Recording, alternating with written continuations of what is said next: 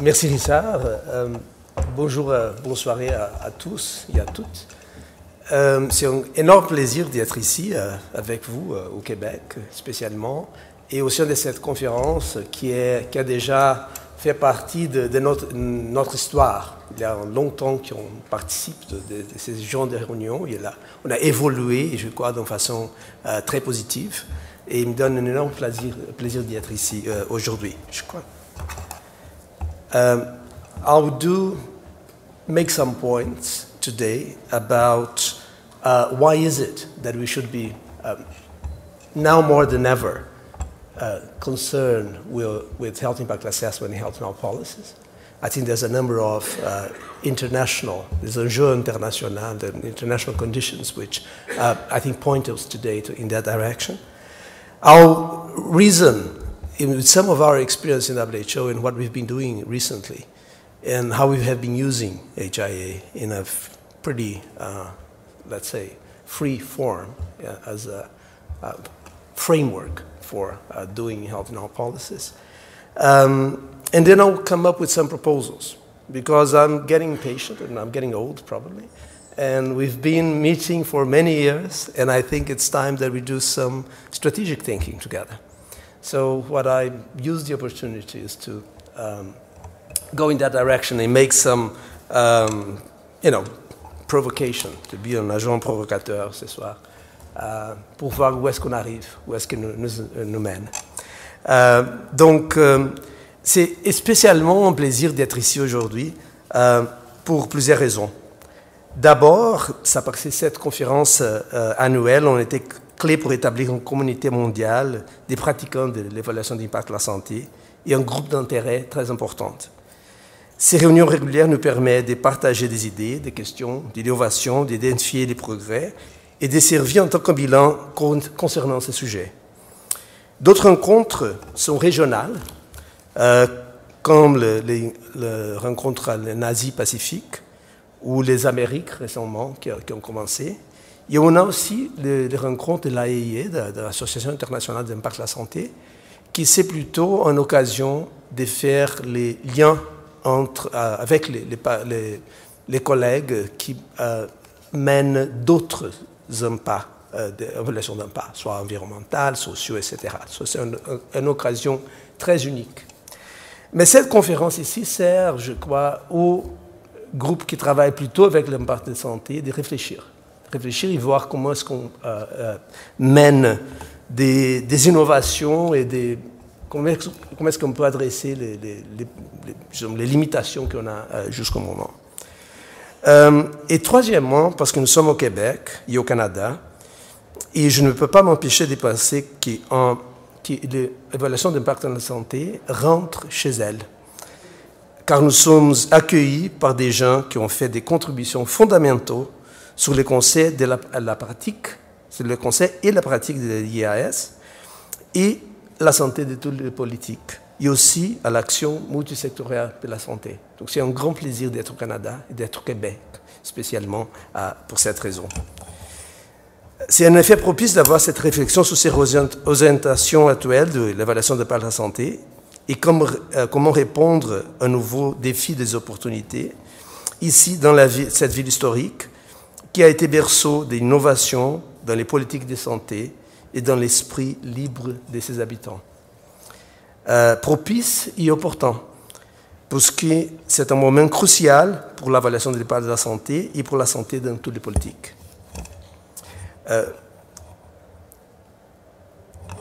Pour plusieurs raisons. Premièrement, parce que nous sommes confrontés dans une crise économique presque mondiale, où un grand nombre de pays doit faire plus avec ayant moins. Pour resserrer les budgets et réduire les ressources en matière de santé, tout en ayant besoin, plus que jamais, de protéger et promouvoir la santé de la population. Les dépenses sociales sont limitées en faveur des zones qui sont considérées comme favorisant directement la reprise économique, et l'évaluation d'impact de la santé et les politiques publiques saines permettront que les coûts de la protection de la santé soient remboursés par ces investissements. Deuxièmement, en raison des fardeaux sans précédent de la maladie et des coûts que la société supporte par rapport à la maladie non transmissible internationalement. La réunion du haut niveau de l'Assemblée mondiale, de l'Assemblée des Nations Unies de l'année passée, a été la deuxième fois dans l'histoire où la santé a été traitée. La première fois, c'était avec le HIV et SIDA, dans les années 90, et c'est la deuxième fois.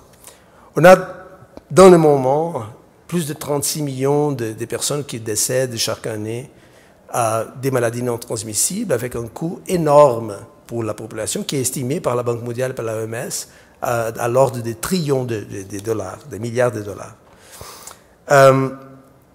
Les maladies non transmissibles, je crois fermement, et aussi l'Assemblée des Nations Unies écrit ça, les maladies peuvent être résolues grâce à l'augmentation substantielle de la santé dans toutes les politiques. Et ça a été indiqué clairement dans la déclaration.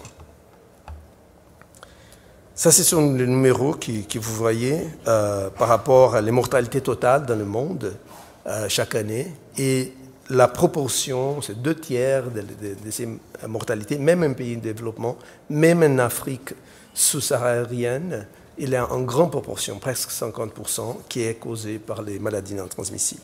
Donc c'est une grande raison pour travailler sur les évaluations d'impact et sur les politiques publiques saines.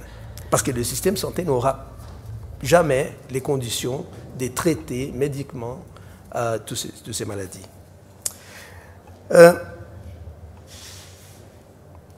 Troisièmement aussi, parce que la conférence des Rio de l'année passée sur les déterminants sociaux de la santé a proposé l'évaluation d'impact et les politiques publiques saines comme une des grandes stratégies de travail. Et quatrièmement, parce que dans le sommet de Rio, pour le développement durable, au mois de juin passé, on a aussi identifié que ça, c'était en façon pour l'OMS, à identifier que c'est la façon de créer nombreuses opportunités dans la santé publique. Et nous avons eu une expérience assez particulière avec ça que je vais vous raconter tout de suite. Je voudrais valoir que l'évaluation d'impact offre les cadres appropriés pour la création des indicateurs de santé, pour les politiques de développement durable, ça veut dire pour Rio plus vente, etc., pour identifier et appliquer des politiques intersectorielles qui empêchent les maladies non transmissibles, et pour utiliser des ressources d'autres secteurs pour assurer la protection de la santé avec l'ensemble des ressources et contribuer à faire face à la crise économique. Ce sont des opinions très spécifiques et très fortes, et je voudrais vous donner quelques exemples et quelques expériences de l'OMS de pourquoi est-ce que je crois ça et d'où est-ce que j'en trouve mes convictions. Je voudrais vous parler de ce que j'appelle un peu librement comme les évaluations d'impact stratégique. C'est comment est-ce qu'on peut utiliser l'évaluation d'impact comme un cadre en façon de travailler sur les impacts, sur la santé des autres secteurs, en donnant quelques expériences spécifiques. Je passe l'anglais maintenant et so I'm going to talk of what we're calling very loosely a strategic application of health impact assessment. I will give you some examples. The first is an example with the development banks. Some of you work with. They have created a few years ago a requirement, among their several requirements for impact assessments, like for gender or for environment or for indigenous people. They created one requirement. They used to have one for occupational health and safety, but they created one for community health. And à partir de ça, on a commencé à travailler plus proche avec les banques de développement pour essayer de les aider un peu, parce qu'ils avaient un biais un peu trop l'évaluation environnementale de santé. il y avait une certaine limitation de type, de nombre d'impacts ou des déterminants de la santé qu'il choisissait de travailler et qui, le sociaux était souvent exclu. So what we have been doing is to look at some of the case studies that the banks had, and we work with them in some of those case studies, and identify what are the reasons for them to do that. Some of them are business reasons. They mostly are there doing the evaluation, the evaluation, the health impact, impact assessments, as ways to manage risks. And health is one of the ways that risks can be presented. So that's the reason why we're doing this. But apart from managing risks, we see that there's a number of other advantages of working with banks.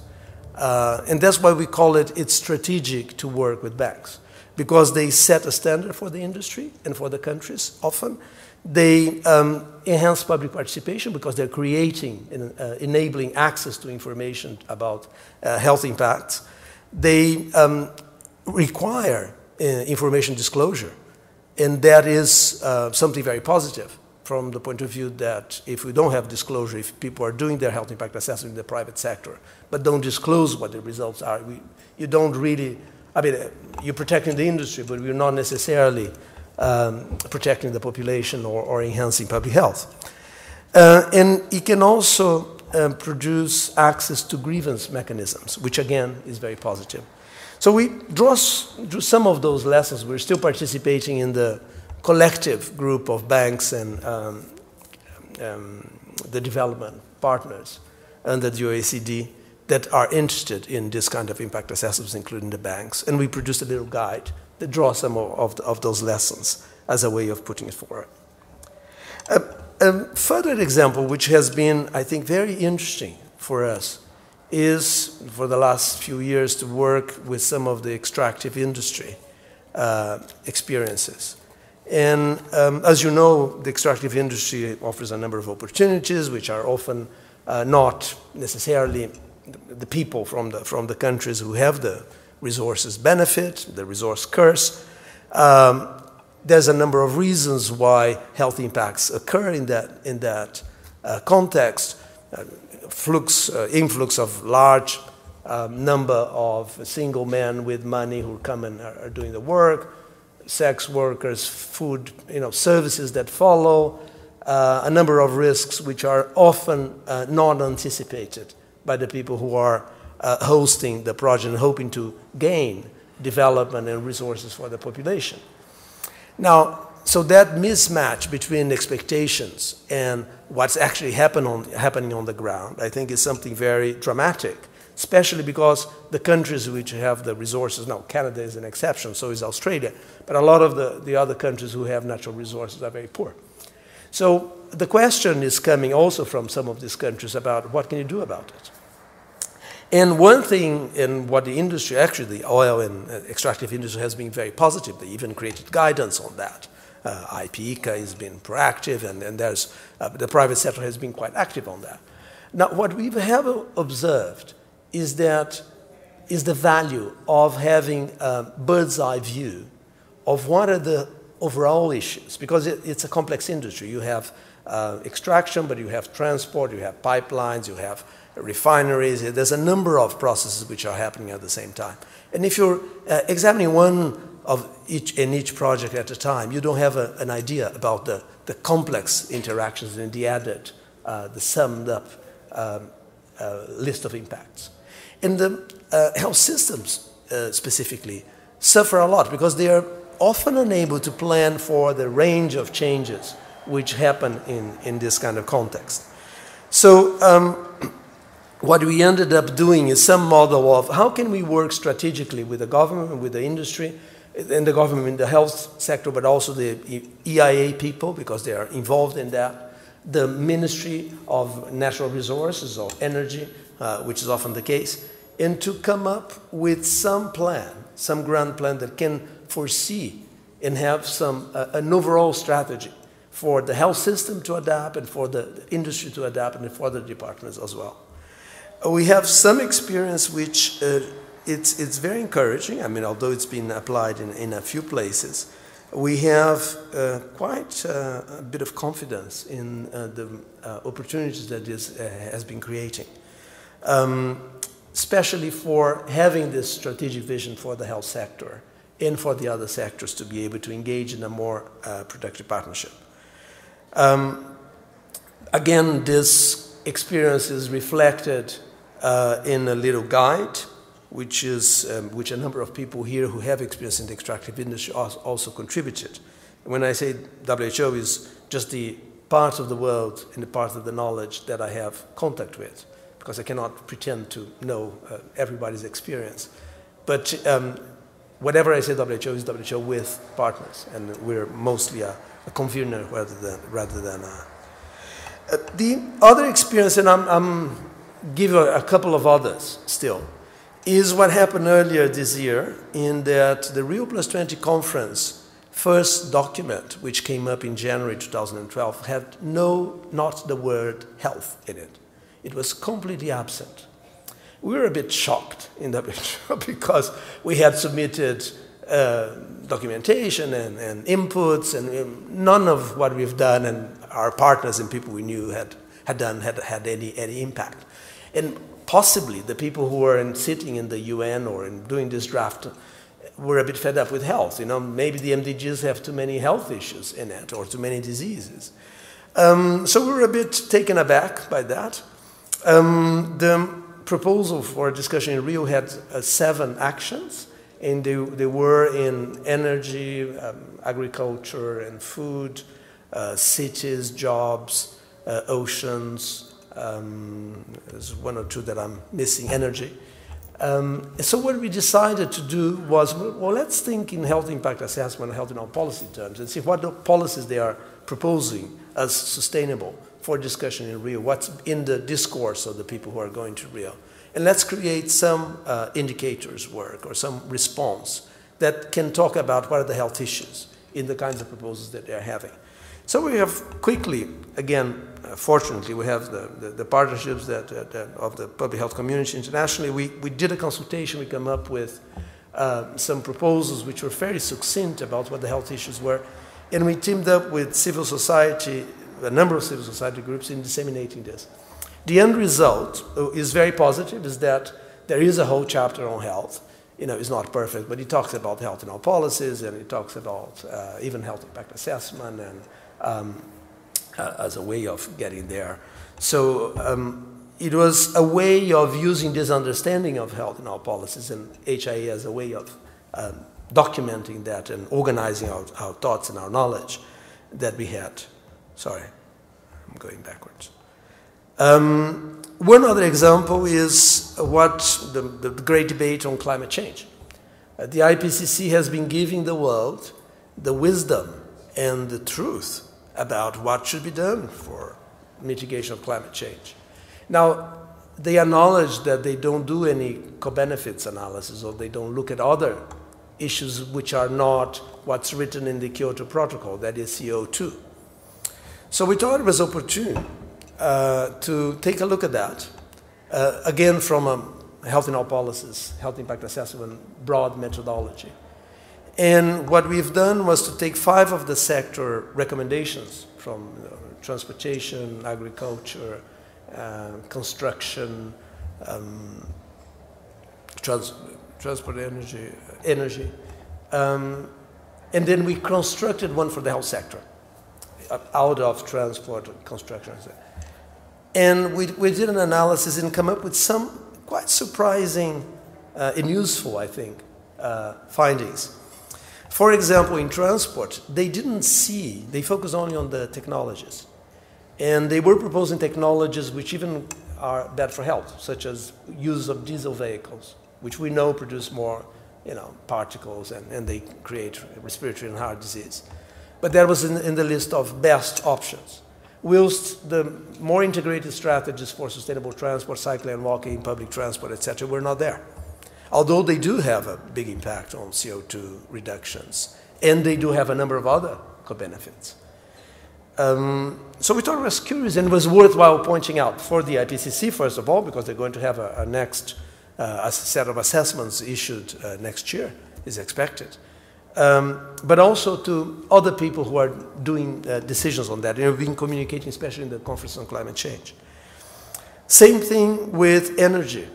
They forgot the energy of the 2 billion households in the world which use solid fuel and who produce indoor air pollution. There's a couple of million deaths which happen in poor children and women.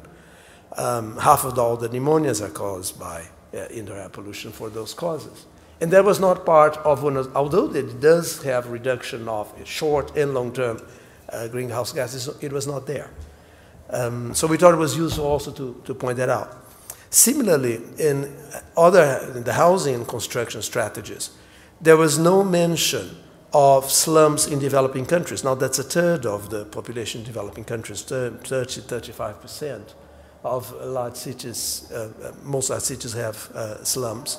And there are a number of very good experiments with addressing the climate change issues, reducing greenhouse gases in ways that are, for example, that include natural ventilation rather than air conditioning, which is something which is recommended as an adaptation strategy, which I think is really distressing that we won't recommend air conditioning as an adaptation strategy when you know that you're creating more of a cycle of. So having those insights was very useful for WHO and the health community to be able to position itself in that debate on climate change. What do you do, and where are the best policies to address those? This has implications even for funding for the health sector, because at the moment that we have those kinds of issues, the co-benefits recognized as part of the equation in climate decisions, that also may mean that we will have documentation and we will have potential finance coming into that. The last example that I'll use is an old example, and some of you may have heard before, is the example of working with environment impact assessments and strategic impact assessments. And I'll go back to that, because I think although we have this historical parallel tracks of people working with environment, health and environment assessment and health impact assessments as not making much of a connection, and I mean, over time, we in WHO certainly have merged very much the two tracks. I do think that there's still some hesitation in making use of what's out there. And EIAs are out there in the legislation of most countries of the world. And I may say it's perhaps not perfect, but it has helped include environment conditions and concerns in the minds of whoever does any investment anywhere in the world. And I see that everywhere I go. So I know it's not perfect, but it is there. And we are at the moment very far from being there. Health in our policies is not in the public debate, is not in the public domain, and we're not making the noise, or we're not having the recognition or giving people the opportunity to understand what are the issues that are there in those investment decisions, and that they're not grasping at that point in time. So I'd say that one of the things that we could do, and we should be doing, is to use better those opportunities. And I found these slides are from 2001.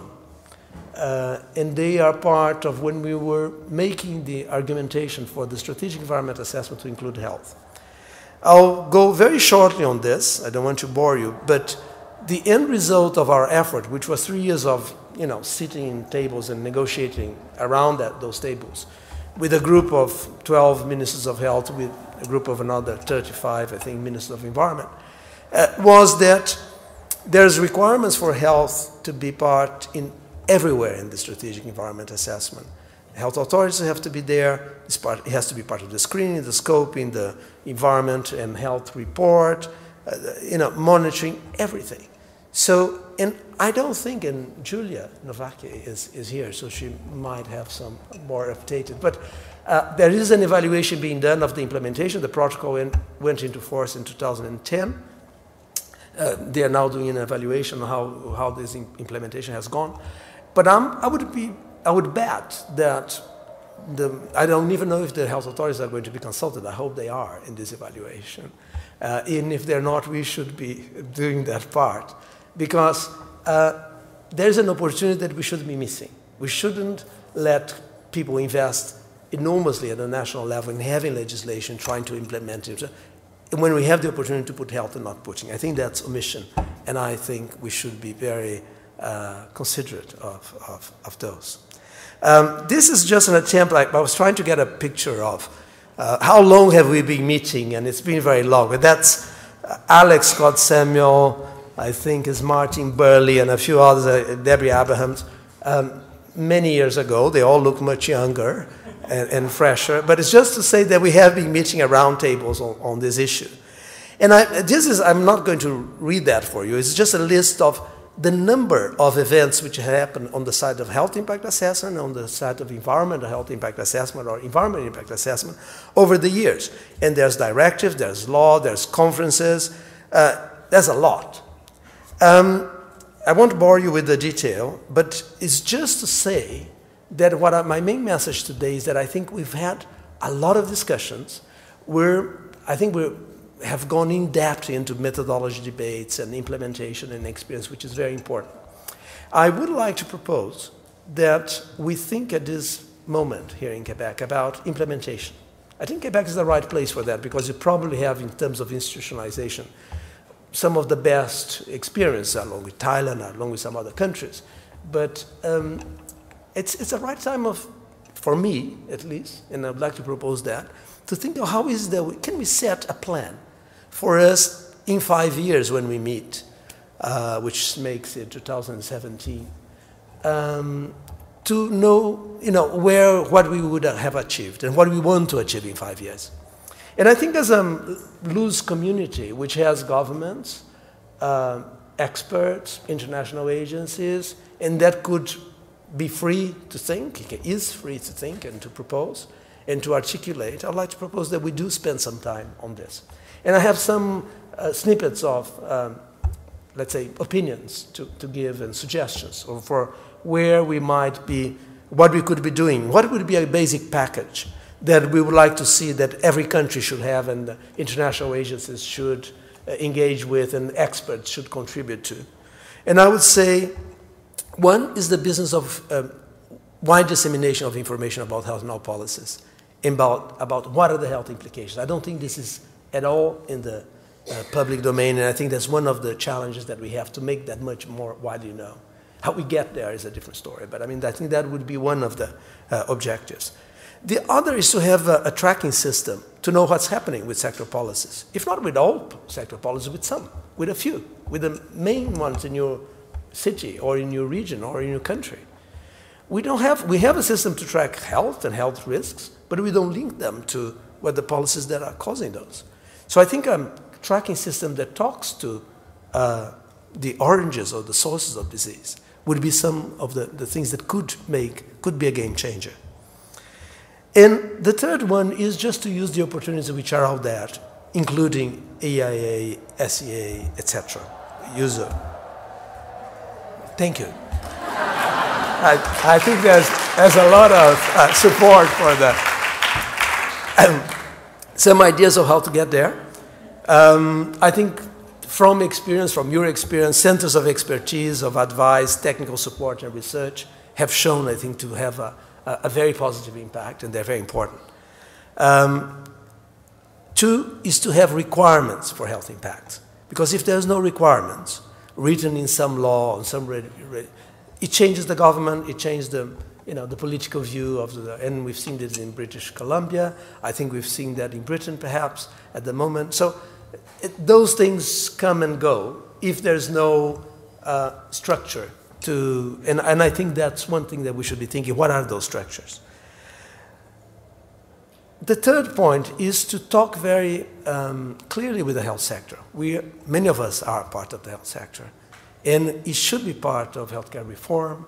When we talk about universal access to health coverage, we should be including health and health policies and health impact assessment as a tool for that.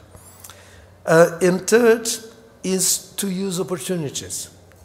Taranto in the south of Italy today has this debate where a judge decided to close an industry which employs 12,000 people because there's an excess of cancer. So it's in the public debate. We should use those opportunities which are, she made a decision as a judge that it was unacceptable. So her solution was, let's close the factory.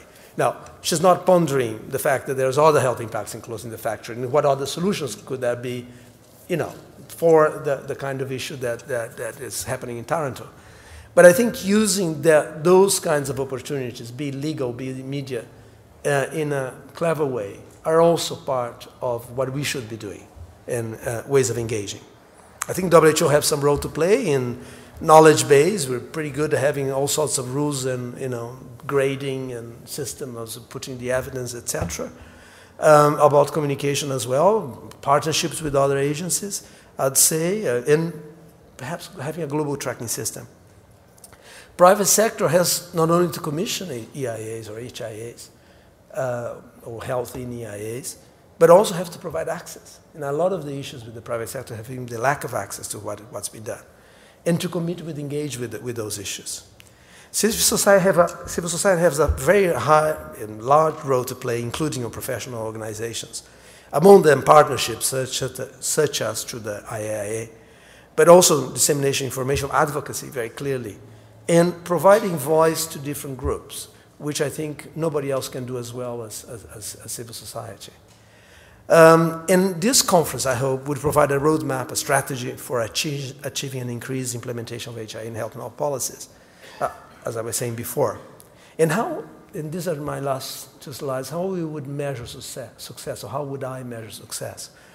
I would say in terms of process and in terms of outcomes.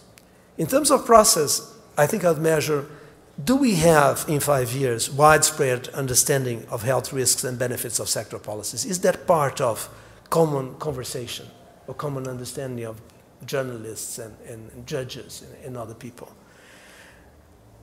Do we have a stronger knowledge base and expertise and more expertise in HIA health and all policies? Do we have a functioning global tracking system for that, for the policies and the health impacts? Do we have substantial health inputs for EIAs and SCAs? And do we have working partnerships with some other sectors? And those are 6 points, or 5 points. And in outcomes, I'm putting 3.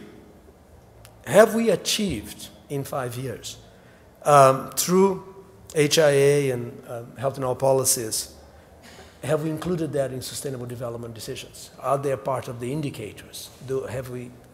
Are they named in those strategies? Have we managed to prevent NCDs, and including the prevention of NCDs, health and all policies in HIA? And have we managed to include in health reform and in universal access, which is the new jargon which is coming up, and which is probably going to be a sustainable development goal, have we managed to put health and all policies there?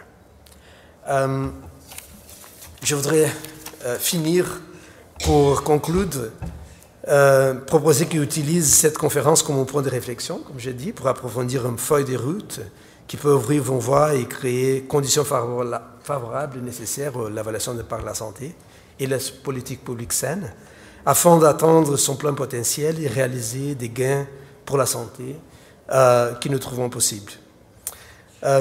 Si vous me demandez, je voudrais voir un manifeste de Québec qui sort de cette réunion pour une large mise en œuvre d'évaluation de l'impact de la santé. Et j'aimerais bien quitter cette réunion avec un plan clair sur la façon dont nous voulons voir un changement de l'avenir immédiat et plus longtemps. Nous avons ici certains des meilleurs cerveaux qui ont travaillé sur ces questions. Allons-y. Préparons-nous pour le travail. Je voudrais remercier le Québec d'avoir accueilli cette réunion et pour cette occasion unique. Merci.